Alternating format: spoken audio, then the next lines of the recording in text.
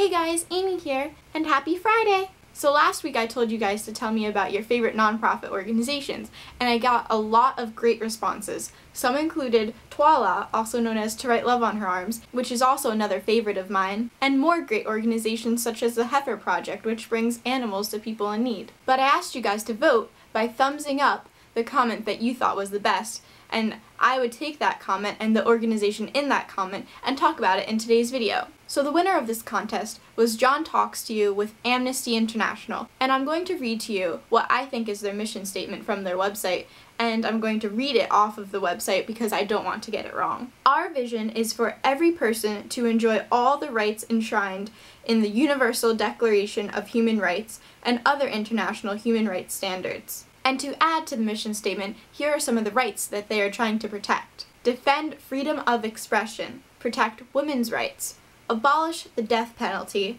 demand justice for crimes against humanity, and demand corporate accountability where companies have abused people's rights. By campaigning locally, nationally, and globally, they hope to ensure the rights that every human being should have. They already have members in over 150 countries, so if you wish to join them, please visit the link below where you can read more about it and see how you can help.